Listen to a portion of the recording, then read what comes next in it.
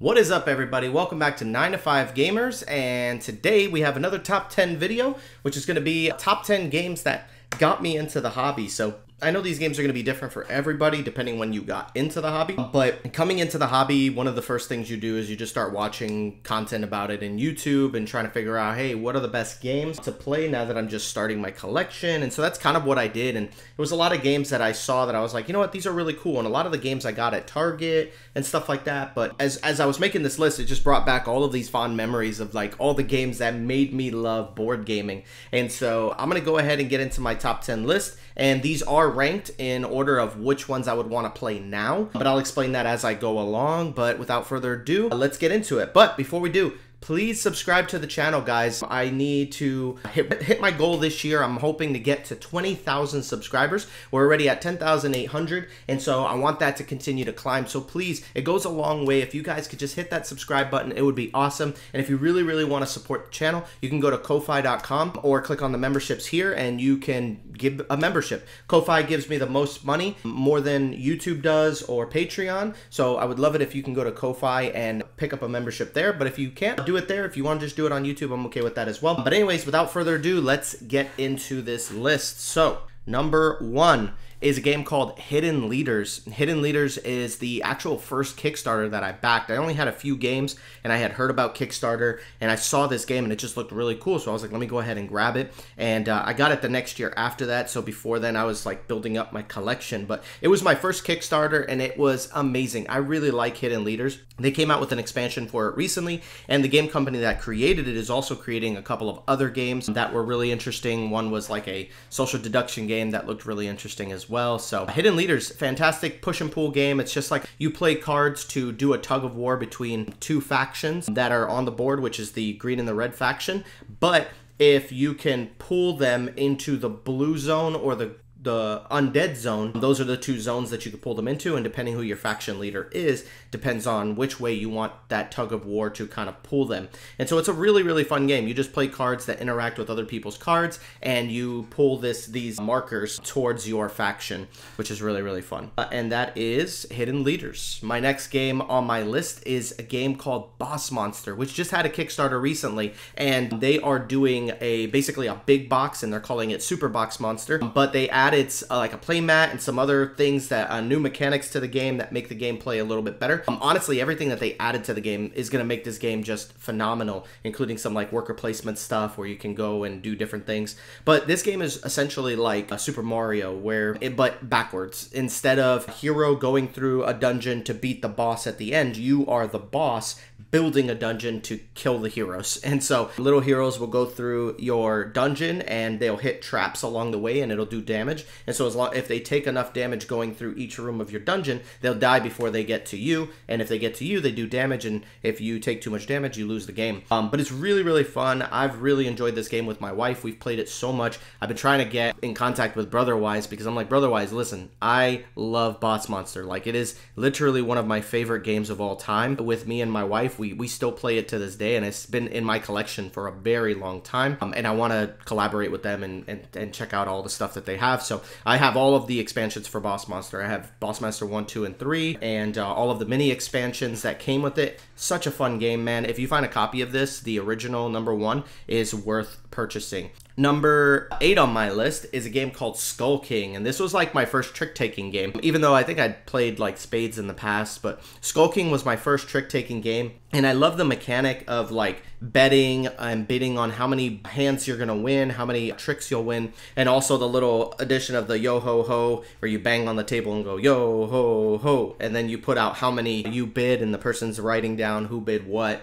just to keep them accountable. Skull King is just a really fun trick-taking game where you score points if you get the right amount of bids you're gonna get, or if you bid that you're gonna get 0, you have to lose every single hand, and that can be tricky in and of itself, but it can score you a lot of points towards the end of the game. Skull King's fantastic. You guys should check that one out. You can get that at Target, and it comes with a recipe for a pie. I say that every single time that I mention Skull King in any kind of list that I do, because it would just struck me as odd that there was a whole pie recipe inside of there. But Skull King is fantastic. Really love this trick-taking game. As far as like my first like worker placement game that I had ever played, it was Everdell. Everdell was this cool tableau building, worker placement, where you get resources, and a friend of mine brought it over the house to play, and I was like, I have to get my hands on this game. I really liked it, and it was really fun, and I played it a ton. Everdell is so good. I got to play it with my wife. She didn't enjoy it as much, which is why it ended up overall leaving my collection.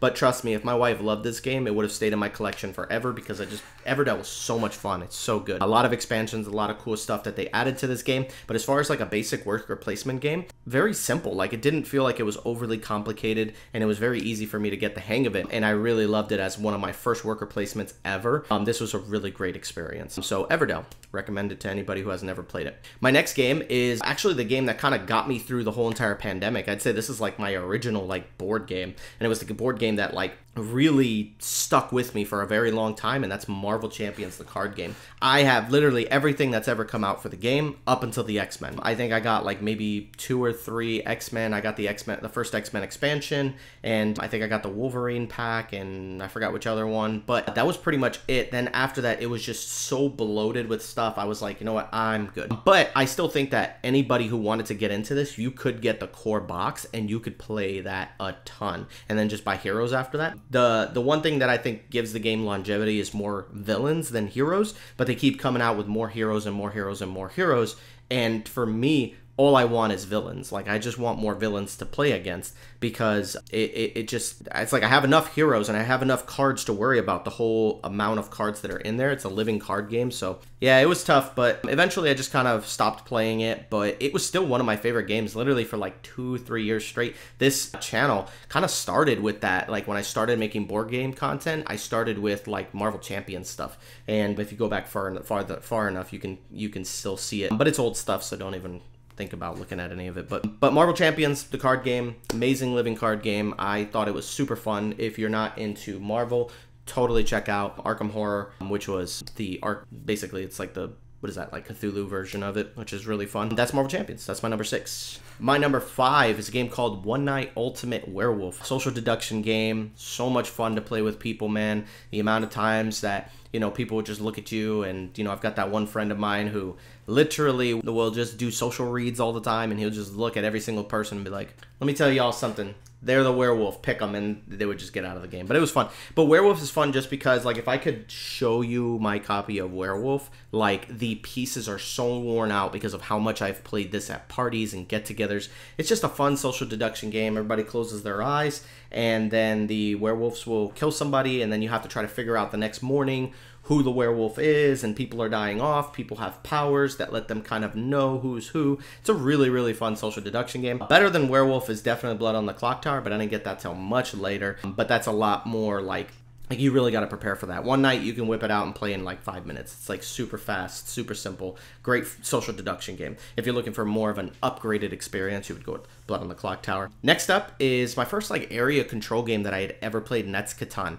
Catan is great. I still play Catan to this day. Catan is a game that I use to introduce people into the concept of area control. So a lot of people will ask questions like, hey, how do you get your friends to play board games? Like, I have friends, but you know, I don't know if they will ever play board games like I do. I think people are more likely to play games than collect them. I think finding people to play games is really not that tough. If you you have a lot of connections with people like I do. I go to church, so I have a ton of friends at church, and a lot of my church friends will come over the house and just hang out, and we'll eat dinner, and then after dinner I'll be like, anybody want to play like a board game or something, and just hang out. And Catan was one of those games that people would never play something like Scythe or anything like that, but Catan is such an approachable look at, and very easy too. And the thing that I like about Catan is that it is half strategy but also some luck. Like, luck is so important in games. Like, there's some people who like only strategy, and that's fine, but getting people to play games like that is very difficult unless you know that they know how to do strategy stuff. But there has to be a little element of luck there, and that's okay with me. I'm okay with losing every now and then, but at Catan I do relatively well, but at the same time I've lost a lot with friends of mine, and they love Catan. It's just so much fun. I just play base. There's a lot of great expansions, I'm sure, for it, but base game is just so pure and so perfect. I love base Catan. It's fantastic. That's my number 4. My number 3 is Ticket to Ride. The Ticket to Ride that I have currently is Ticket to Ride Europe, but originally it was just the regular base game of Ticket to Ride. And man, how simple of a game, how easy to play, strategy, but also luck. I love that about it. But it was like one of those gateway games. Like this got me so hooked into the hobby because I just absolutely loved playing Catan. And I'm sure for a lot of people that have played Catan, you know, 1,000 times, you're probably like, I'm so done with Catan. I'm already bored of it. I get that. I actually sold my original Catan, but I ended up finding the 15th anniversary Europe edition for like $50. So I picked that up, but it's so good, man. Like, I've been recently replaying it a lot with friends, and so many people are like, I love this game, man. This game was so good. Like, what is this called? The Ticket to Ride? Where can I find this? And it's like, bro, you can find this anywhere. It's so easy to find, and people just love it. They love the experience, and Ticket to Ride is a fantastic game. If you never played Ticket to Ride, you just have like a big map, and there's a bunch of little paths, and you get these little destination cards, and it'll have like a route that you have to build with little train pieces. And the way you put them on the board is by having the color of the route and having that many train cars in your hand. So there might be a route that has 3 yellow cars. So if I can pick up 3 yellow cards with yellow trains, then I can give those in and then put 3 of my trains out and claim that route. And it's just really fun crossing over and blocking people off. There's a little bit of a competitiveness to it that's really fun. I love Ticket to Ride. My number 2 game is my first like adventure dungeon crawler. It's more adventure than it is dungeon crawlery, but it is definitely a dungeon crawl, I think. And that's Lord of the Rings Journeys in Middle-earth. It was app integrated, which for me at the very beginning when I was learning to play board games, I was like, dude, this board game has an app in it, and there's a lot of people who hate that. So if you hate that, don't buy Lord of the Rings. You can't play it without it. But Lord of the Rings Journeys in Middle-earth was such a cool system. You are basically on an adventure just trying to find your way through the levels. The levels are all built out of these like hexagonal grid pieces, and then so the app shows you where to place them. So you have a physical board out, and so you're moving from place to place, and when you do, you can go onto the app and click on, you know, interaction tokens and things like that in the game. You can track the enemy's health bars and things like that, and you attack enemies and stuff like that. Really, really fun, man. Me and my wife are like, maybe like 3/4 of the way through the camp. Like, we're right at the edge, and we've been waiting for some free time because it's been so busy lately to actually get this to the table and just leave it on the table and play it and finish it off. And we've got 3 expansions or 2 expansions that I got, which I've been looking forward to playing, and I want to get those played. But yeah, we love Lord of the Rings, me and my wife both. And the card system is fun too, because you have like a little deck of cards, and those cards have either no symbol, they'll have like a symbol which represents like a hit.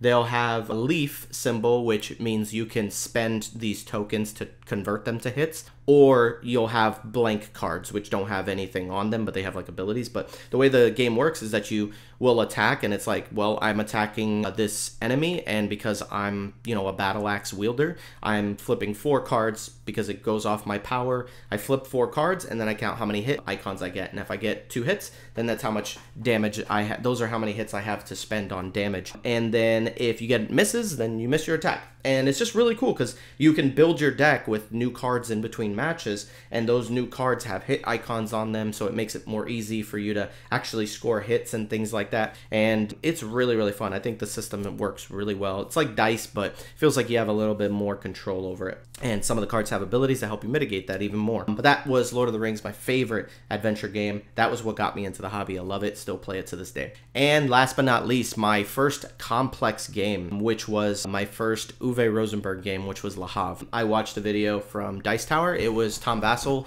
and Tom Vassell said he loved Le Havre, and he just could not stop talking about how great it was, and he did a whole video dedicated on this, and I was like, I gotta play this game, man. There's no way that this game is that good. And I bought a copy of it. It was my first Uwe game, which I think that everybody should have an Uwe Rosenberg game. I'm not saying it's the best game.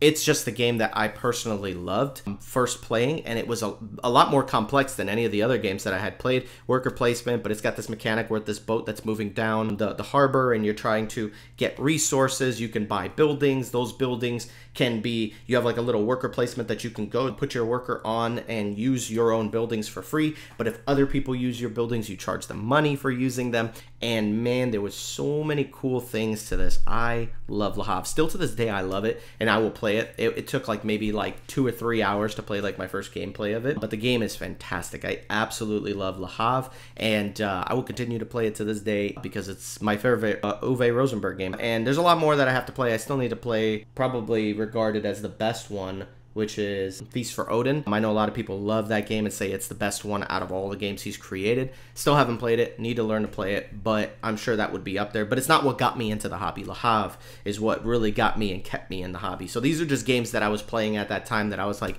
man, I really want to go deeper into this hobby and down this rabbit hole. So love these games. Let me know in the comments, do you like these games? What are some of the games that got you into the hobby? I'm super interested in knowing that. But without further ado, that is it, man. Don't forget to like, comment, and please subscribe to this video, man. Subscribe to this channel. We want to get all the way up to 20,000, and I know you guys are going to be able to do that. We are 4 months in, but hey, we still got, what, 8 more months left. Let's make this the best 8 months, and let's get these subs up. Anyway, thank you guys for tuning in. Don't forget, comment on the video. Let me know what your favorite games are that got you into the hobby. They don't have to be gateway. They could be complicated. Doesn't matter. Whatever got you into the hobby. Anyway, take care. Peace out. See you guys later.